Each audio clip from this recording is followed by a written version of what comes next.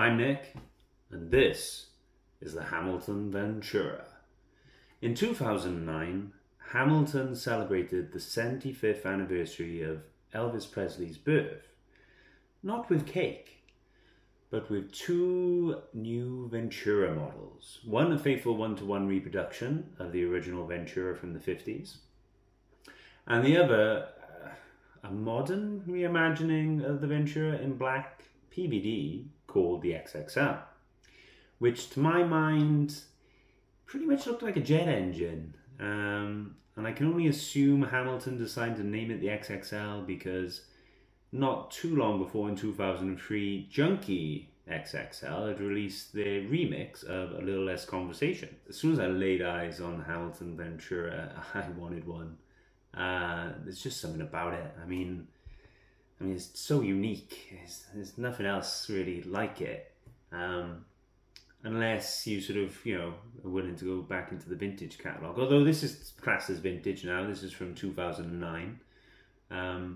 But like for those Art Deco style watches, you do have to go back, like to the 50s and proper vintage watches. I can't remember where I first saw one. I just remember thinking, I gotta get one. Being an Elvis fan, the Elvis link was icing on the cake. We're gonna have a closer look now at the Ventura.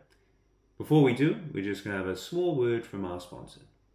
Today's video is brought to you by our sponsor, Cake. Enjoying something nice is an ever-growing difficulty in these hard times we are all facing.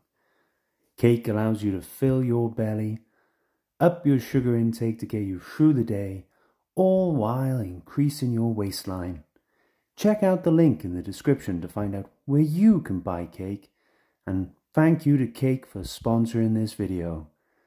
Buy Cake today and enjoy the feeling of having some cake. So here we are, Hamilton Ventura. Pretty well known as being worn by Elvis Presley, and then later as the watch of choice for the Men in Black. The Ventura was almost the first electric watch, but Hamilton did release an electric watch before the Ventura, the 500. Although you could call it more of a hybrid, as it still had a balance wheel and gears powering the watch. The 500 though was plagued with issues, as it was rushed to market when Hamilton got whiff that Elgin were going to release their own electric watch. Hamilton needed to have worried though, as the Elgin, which was called the 725, was not only as unreliable as the 500, but more unreliable in that it pretty much put Elgin out of business.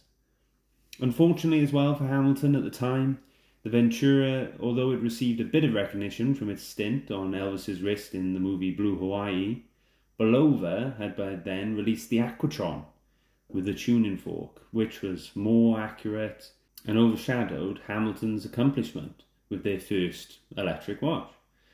Even more unfortunate for Hamilton, Elvis, of course being a watch enthusiast himself, picked up an Aquatron and was known to wear a very fetching version with an angular asymmetrical case.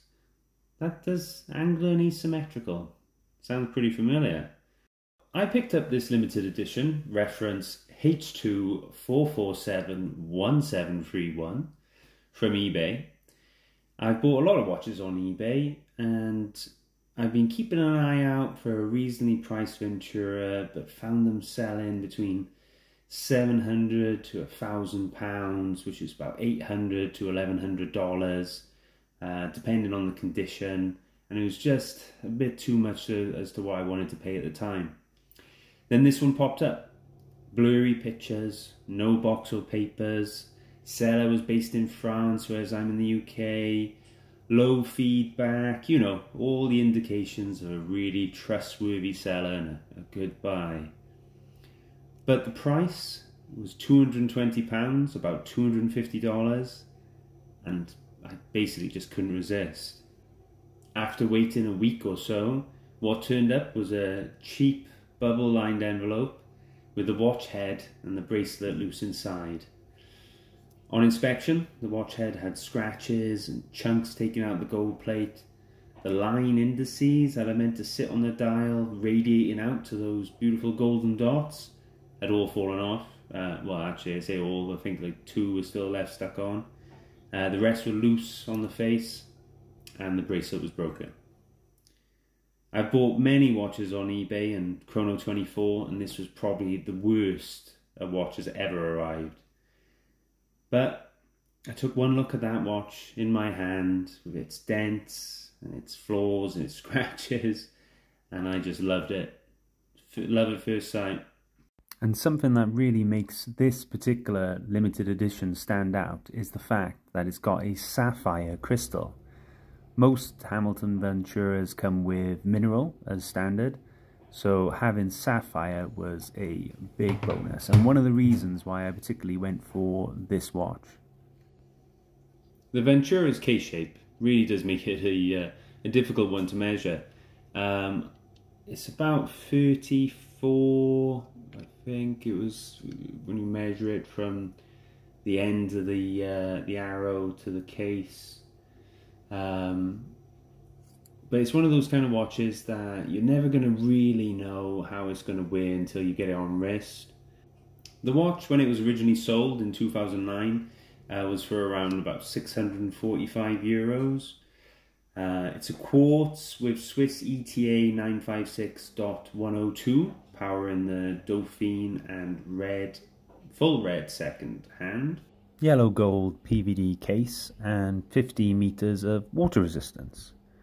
Now you can buy a Hamilton Ventura today, pretty much the same model, but it's set you back about £825, $950, and of course comes with a mineral crystal. And just to make it fun for everyone, 17mm lug width. And there we have it, the Ventura. It's to my mind, a very cool watch. But is it a practical watch?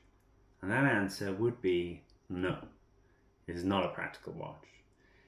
The crystal, although magnificent in its triangular design, has no anti-reflective coating, meaning that it catches the light. And when I say the light, I mean it catches all the light. The Dauphine hands, they've got to be, quite small to be able to fit within that unusual shaped dial. So even if you can see it past the glare, then you can't really tell the time that well anyway. But you can tell the time. It still works as a watch. It's a great watch. I love it. But for practicalities, you want a field watch or something like that. Of course, this is more of a dress watch rather than an everyday. But I've always been a big fan of wearing dress watches in all occasions, with shorts and t-shirt. On a NATO, which I know for some that's a big faux pas, but I like it. I like the juxtaposition of style. But for me, it's not so much about being just a watch. It's a bit of a link to that past as well.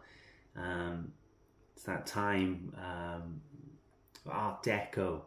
Always big fan of Art Deco, and of course of a man who I really like the music of, Elvis Presley. He used to wear one, so there's that link there that I like. And then of course Elvis actually released his last song, died. He released his last song 8 years before I was even born. So yeah, it's nice to have that link. And I think it just oozes cool, especially on like a red leather strap like I've got it here. Just matching that full red second hand. But of course that's my opinion. But what do you think? Is the Ventura cool, or am I just seriously uncool? It'd be great to hear your comments. So if you could let me know in the comments what you think. And if you've enjoyed this video, please think about liking and subscribing. I'm new to this whole YouTube review business, so any constructive criticism is most welcome. And so we've come to the end. So it just comes to me to say, far very much. Too much? Probably a bit too much. Well, I hope to see you in the next one. Cheers.